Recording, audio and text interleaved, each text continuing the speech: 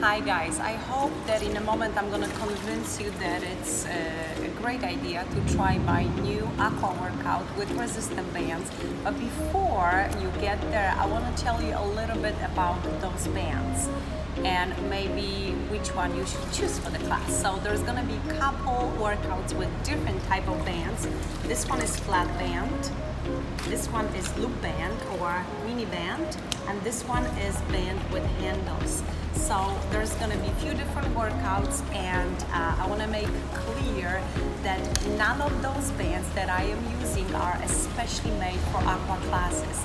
I know there are brands like this, but honestly, anytime I've been using them, I could not see any difference. And here's why. They will all break eventually. No matter how hard you're gonna try, they will fall apart. The general rule is that you're not supposed to overstretch them. These bands, for most exercise, shouldn't be stretched more than twice of its length. This sometimes can be stretched a little bit more, but again, it's very important that you actually get at least two different types of bands, one with less, one with more resistance, so you can switch them up for exercise.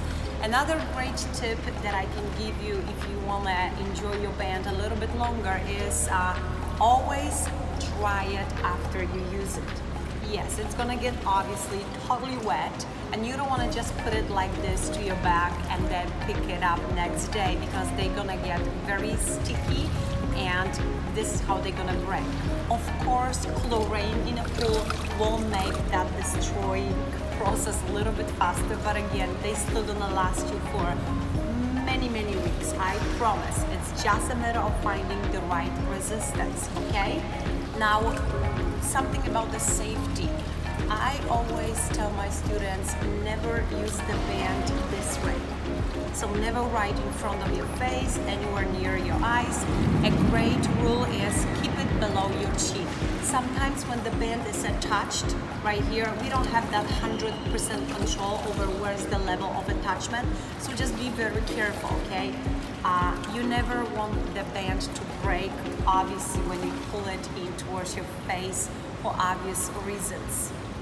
And one other thing, before you start using your bands, always check if there's any signs of little holes or any cuts in it.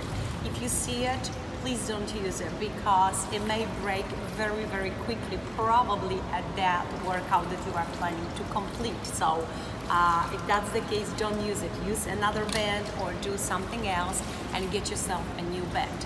Quite often when you order those bands, they're gonna come in a set of 2 or 3, sometimes even more. These bands come in a set of 8 sometimes. And again, just experiment, see which one works for you best. Loop bands can also come in a form of like a fabric ones. Those will not be good for aqua class. Obviously, you want the band to dry quickly and pack your stuff, go home. So that's not gonna work. But all the other bands, they're really wonderful, and we can incorporate so many new exercises. So go ahead, order yours, and then check what's available on my channel with resistant bands. Thanks for watching.